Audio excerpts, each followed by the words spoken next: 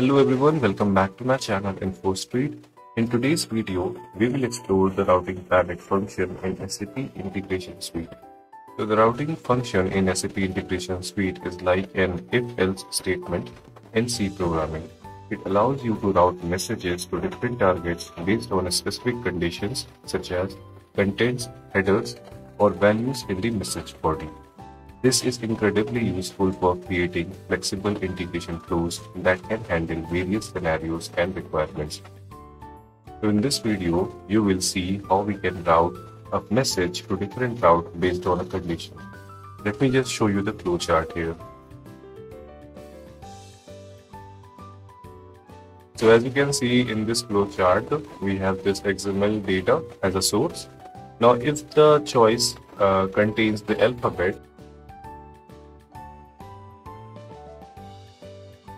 then we are printing the output as this is alphabet. Now if the choice is a number, then we are printing the output as this is a number. But if the choice is something else, then we print as undefined in the output payload. Okay, so we are back to our integration suite. Now here we will create an integration flow. Let me just give it a name here.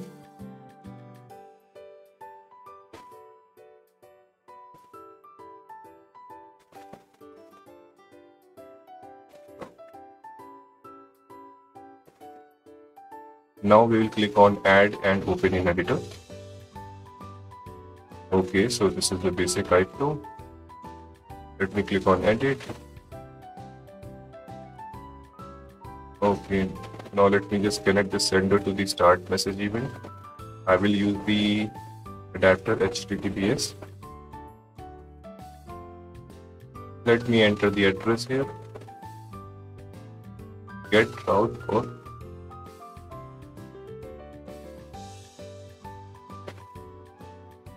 okay.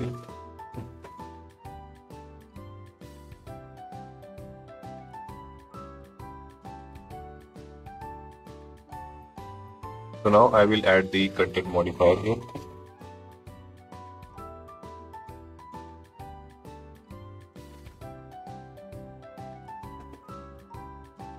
I will create one message header.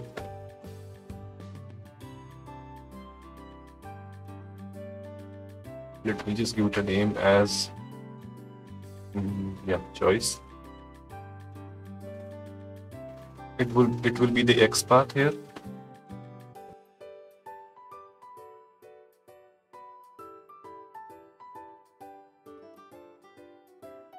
The source value will be choice.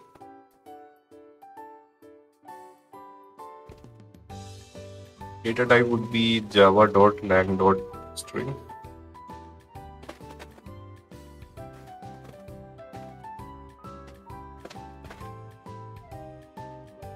Okay, now let me just add a router here. Let me just adjust it. Okay.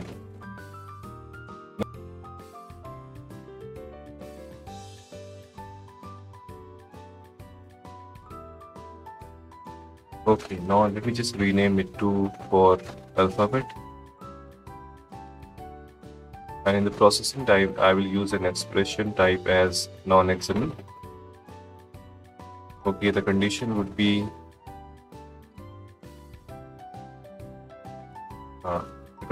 header.choice equal to alphabet.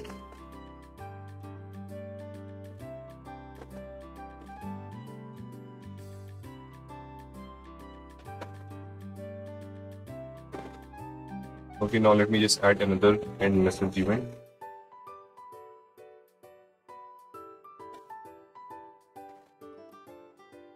Let me connect it to the router.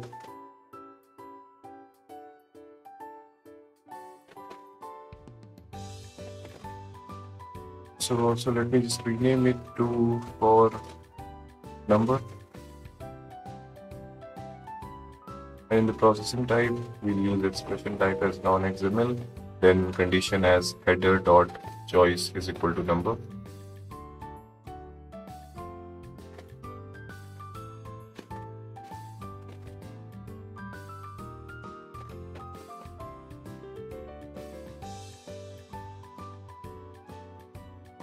Okay, now again I need to add one end message for the default route.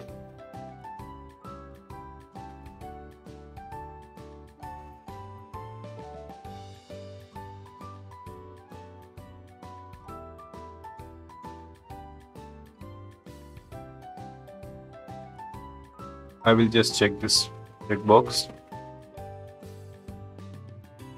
Okay, let me just rename it to default.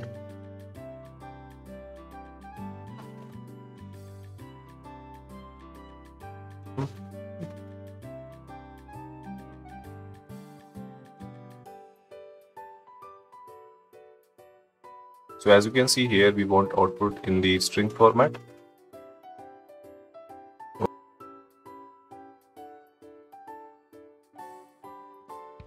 Okay, so now let me just add the content modifier to each of the routes.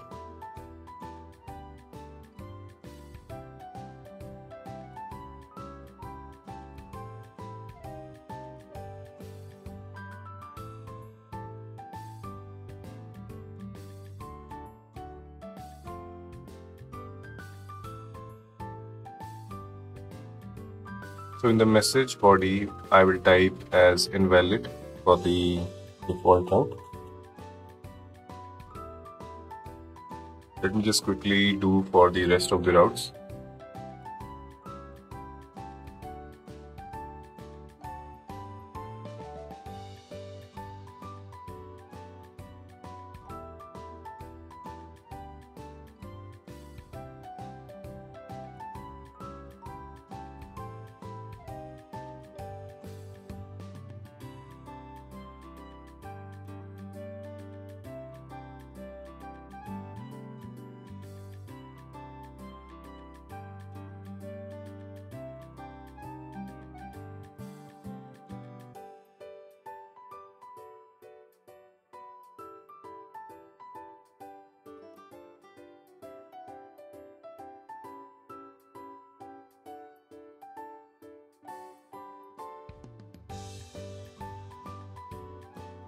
Okay, now I will save this iFlow and I will deploy it.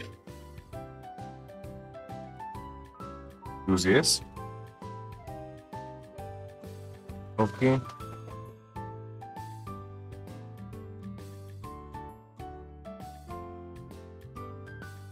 Okay, so now we will go to monitor, integration and APIs. Click here. Okay. There are no endpoints configured. Okay, let me just refresh it.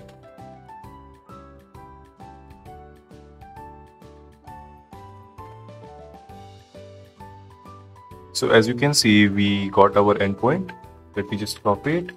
We'll go to the Postman. Now we will just paste this particular URL. Okay, so I have already entered the body here, choice. Let me just enter number here.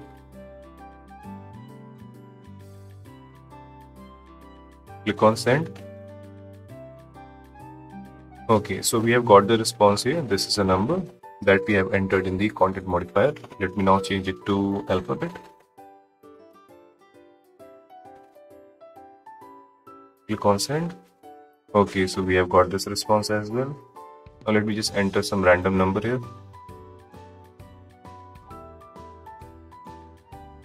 Okay, so we got this as invalid. Okay, so that's how you can use the routing palette function in SAP Integration Suite. With this powerful feature, you can create flexible and dynamic integration flows that efficiently directs messages to the right endpoints. If you found this video helpful, don't forget to like, share and subscribe to my channel for more tutorials and tips on SAP Integration Suite and other tech topics. Thanks for watching and I will see you in the next video. Bye-bye.